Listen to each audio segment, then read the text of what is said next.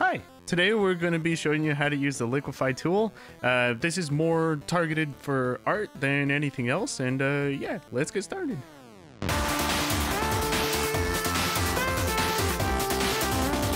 Alright, first things first, what does the Liquify tool do? Well, it does kind of what it says it does. It kind of takes a collection of pixels that you have on a layer and then treats them like they're a liquid, so you can move it around and you can distort stuff. Now, this inherently isn't very helpful, but we're going to show you how to actually make it useful. So, first things first, we're going to teach you how to use it. Now, the Liquify tool can be found here by going to Filter and then Liquify. And you'll see, depending on what layer you're on, that's how much information it'll bring up. This tool is layer specific, so it'll only work on things that are on one layer. So that means this whole character is on one layer. But say, for example, we had just a floating head here. If you go to Filter and then Liquify, it would edit just the head. But you'll see that there's a lot of excess room here because it'll still read the entire canvas. If you wanted to not do that, then, you know, use your lasso or selection tool, then Filter Liquify. Then it brings up kind of a smaller selection for you to work with. But yeah, just for the sake of simplicity, I'm kind of going to stick with the entire character just to kind of show you how this tool is useful. All right, so I'm going to be showing you two main applications for the Liquify tool. It can be used for a lot more than that, but these are just the two most common places that I'll actually use it for. One is for tweaking small details in something that's already painted, so I don't need to repaint it again. And the second is actually with sketch adjustment. So I have a sketch over here. This is of Cynthia from Pokemon. So this is a sketch I'm working with. You know, we'll go to that layer and I'm kind of going to show you how we can manipulate it. Now, something really important to note is that if your layer is locked, unlock it. And I'll kind of show you why. So I'll use this for example. Say I lock this silhouette of Aerith from Final Fantasy. Then I go into the Liquify tool. It'll give you a warning. The transparency for this image cannot be modified.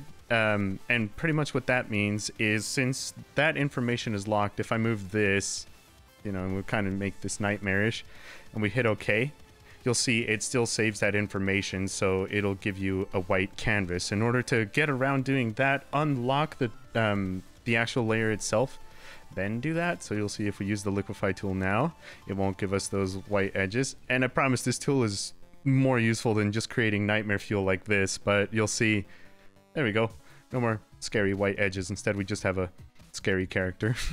So make sure that if you're using the Liquify tool that you actually have the layer unlocked, otherwise it'll give you those white pixels because it has no info and it's trying to fill it in, so it'll pick that. But for example, with the sketch, there's kind of three main tools that you'll be using over here. One is this is the forward warp tool, and that's pretty much just like a hand tool that'll make it so you can fine tune things. So you know, you can adjust your brush, and the smaller you make it, the more fine details that you can edit. So say you want to, you know, edit something about the face or the sketch, you can work with small finite details. Or if you want to edit something major like the shoulder, instead of doing this over and over with 20 different brush strokes, you can make your brush bigger. It'll affect a bigger active area. And then you can actually, you know, move that with more precision. And a neat little thing that you can do is that there's a little preview button down here so you can see if your changes are something you want to keep or not. Now, keep in mind that I am using the 2021 version of Photoshop Creative Cloud, so if you're not seeing some of these features, it might just be because it's not an updated version. Now, the forward warp tool is the most useful out of all of them, at least for me, because you can, you know, kind of just tweak your sketches or tweak your paintings, just really small, finite details, and, you know, you can decide whether or not you like that, then hit OK. I'll kind of show you how it gets more useful later on in a painting. So say we have this drawing of Aerith, we kind of want to work on the facial details, and, you know, instead of painting things over, I'm just going to go to Filter and then Liquify. We're going to bring this up. We're going to go to the character.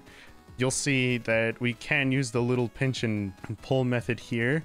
So we can just very subtly adjust details of the face. For better or worse, arguably, but it's just helpful because it'll help you fine-tune some of the details in your canvas. There is also a face tool. So if your program actually recognizes that there is a face in here, it's kind of hit and miss, but it does a pretty okay job of recognizing when there's a face. It'll give you a bunch of different things that you can add it. So you'll see that, like, you can affect the nose, you can affect the angle of the eyes. So if it's just a little off and you want to fix that, you can bring in the face if you want to. You can affect the chin line and even the head angle rotation. So you'll see, like, just a bunch of really minute details that you can be editing. That's with the face editor over here. And then the last two that I'm sure that everyone would know about, especially if you've seen any kind of YouTube thumbnails, is that there's a bloat and pucker tool. So if you've ever seen, like, any of your favorite YouTubers have a crazy expression on their face where they do this, then that's the bloat, and then this is the pucker tool. So you know, these are kind of tools that, when used sparingly, these are the kind of tools where less is more. You know, it's really good for fine adjustments, but you'll find it saves you a lot of time because you're not actually repainting over something over and over again if it's just a really minor edit. So I'd say, you know, a good rule of thumb is try to get it as close to accurate as you can the first time, and then just let the Liquify tool do all the rest. But like I was saying, you know, it's dependent on one layer at a time, so you can only use it for one layer at a time. So this is definitely a process that would come later down the line or early when you're sketching. But yeah, hope you guys found this video helpful. It's kind of a short and sweet one. Let me know if you learned anything, and I will see you later. Bye!